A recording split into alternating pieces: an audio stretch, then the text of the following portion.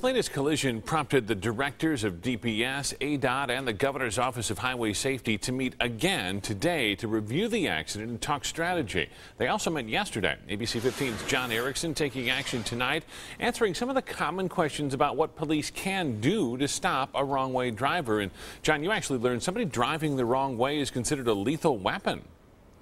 And Steve and Katie, that means a police officer could actually ram a wrong-way driver here on Highway 143 or any other highway.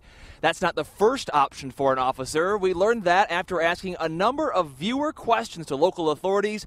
Here are the answers to some other questions we've been hearing. The most common question we're hearing is, why can't the state put tire shredders at highway on and off ramps that would pop the tire of anyone going in the wrong way?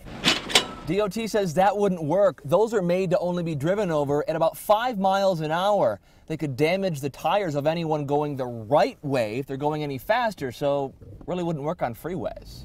What if officers catch up to a car going the wrong way in the highway? Can they shoot at that car or the person? Answer is no. DPS policy says no shooting at a moving vehicle. Could police go down an off-ramp like this, chase right after them? Maybe the lights and sirens would get their attention. DPS says the answer is no. As long as the freeway is still open and there's oncoming traffic, police chasing the wrong-way driver only doubles the danger.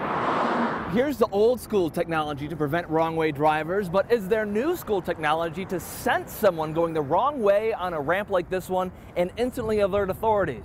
I talked to the woman who's researching that for the state. She said yes, the technology exists, but they still need time to study how it would work for Arizona. They're not yet ready to install anything. So just what can be done to stop a wrong-way driver?